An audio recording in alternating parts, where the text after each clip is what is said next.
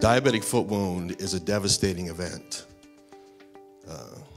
We at the Wound Clinic have many modalities to help with the diabetic foot wound. We have skin substitutes. We have equipment that will identify small vessel disease. If someone comes in with a bounding pulse, that usually means they have vascular calcifications and not a normal blood flow. So we have patients that we use a TCOM on to discover where their small vessel disease is, and we even put patients on sometimes a nitro patch to help with blood flow so that they get more blood flow to the wound site. As I'm sure everybody knows, diabetes is a disease that has led to obesity, or the other way around maybe, and we're just getting fatter and fatter. I resemble that remark. So diabetic foot ulcers have an annual incidence of 1 to 4%, and a diabetic will get in his lifetime a chance of getting a foot ulcer. Up to 25% of the people get those. And once they do, they end up with 85% of them going on to lower limb amputation. We at the Wound Clinic are preventing that, and we'll show you how here. This is a devastating slide. I just can't tell you enough how patients that get a diabetic foot ulcer, the mortality rate of a diabetic neuropathic foot ulcer is 45%, which is higher than prostate cancer and breast cancer combined. So it's a devastating incident for a patient to get a neuropathic diabetic foot ulcer. How they get it is through a whole host of mechanisms. Not only do they get the neuropathy and they can't feel. We had a patient come in the other day. He had his reading glass. He had a wound on his left foot, but we take both shoes off. You know, in the podiatry office, the joke is, at the primary care doctors, they're completely naked except for their shoes and socks. At my office, they're completely clothed except for their shoes and socks. So we took both shoes off. His reading glasses were in his right shoe. Oh, I wondered where that was. Yeah, that's how numb they are. So what happens is that with the neuropathy and the small vessel disease, patients get a change in their foot structure. These small muscles that are intrinsic to the foot lose their blood supply and their neuropathic supply. And then what happens is that they lose their function. Then what happens next after that? The metatarsal phalangeal joints become unstable. The metatarsals drop, they get that plantar callus, and then that is a pre-ulcer. This is a study that confirms this last study. This was done in Norway, where they followed the whole town of people for 10 years and found that the death rate in patients who are non-diabetic was 10%. Patients that had diabetes but no foot ulcer had a death rate of 35%. Patients that had a diabetes with a history of a foot ulcer had a 50% mortality rate in 10 years. So it just shows you how devastating having a diabetic foot ulcer is.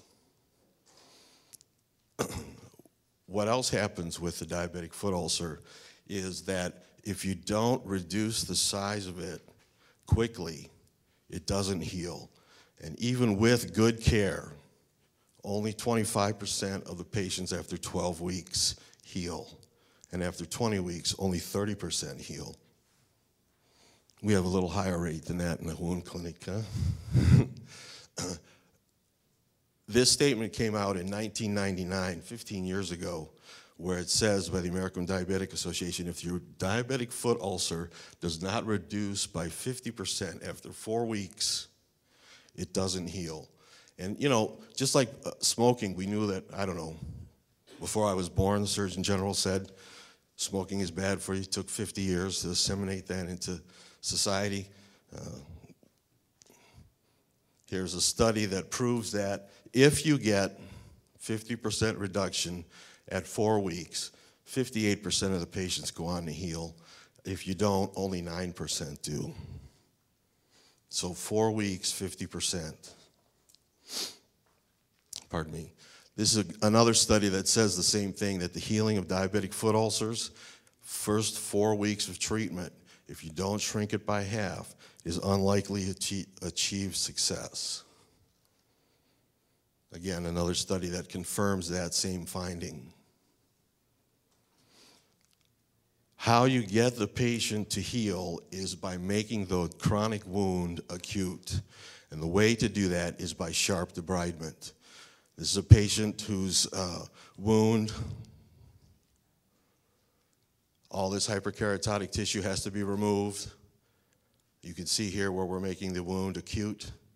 This is all necrotic or senescent or old looking.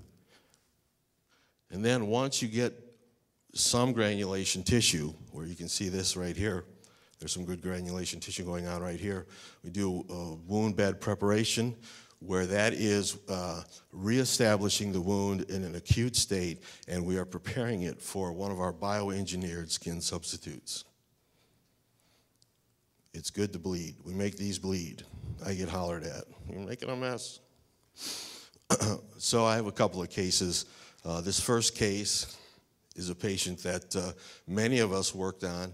It's a young woman, 36 years old. She's on dialysis. She's morbidly obese.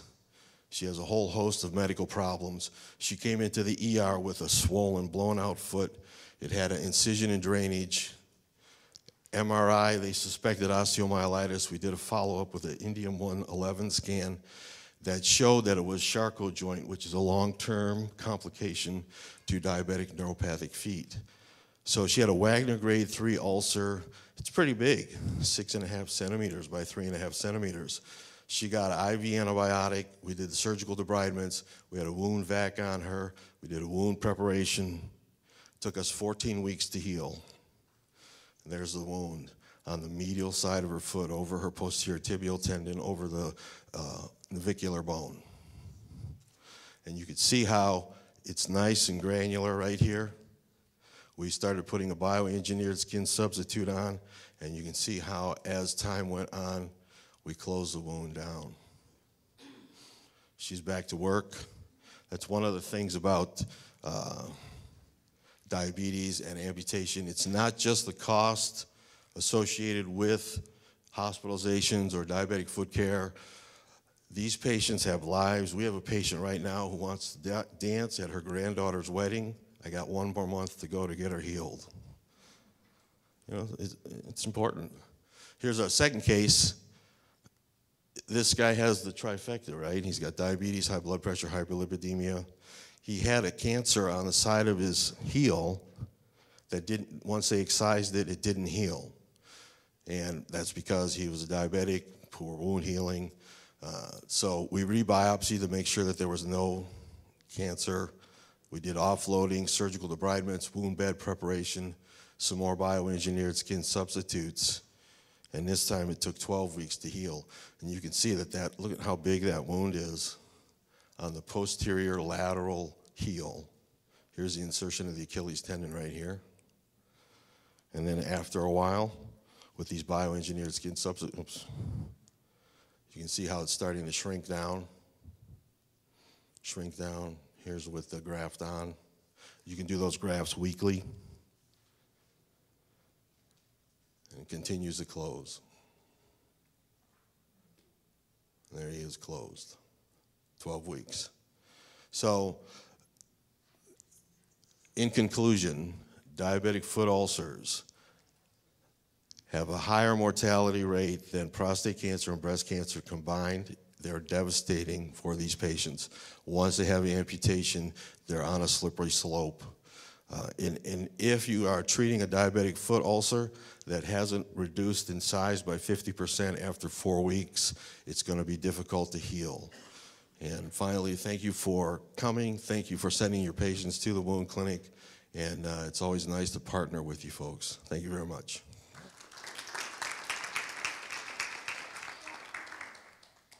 Yeah, John. Is the bad prognosis on that size reduction by 50% related to the speed of initiation of therapy or the underlying disease? Yeah, it's both. If you don't get that thing to close down, the wound stays open forever. It remains a chronic wound. Then it never enters the acute phase of healing, and it's just stuck. And then once the skin is broken and the wound is open, chance for bacteria to enter and travel up, end up with osteomyelitis. And Your experience with hyperbaric oxygen? hyperbaric oxygen in a diabetic foot is only indicated if the patient has osteomyelitis. So you have to have osteomyelitis first before you can qualify for hyperbaric oxygen. But it works. It works quite well. It creates angiogenesis to help with the small vessel disease, and what else it does is also with the two atmospheric pressure dive, it crushes the infection. But you got, yeah, but one of the things about osteomyelitis though is if you have necrotic bone remaining, you have to excise that, but before you can get complete healing. So that's why we have a team approach. The others at the clinic take care of the HBO, and I do the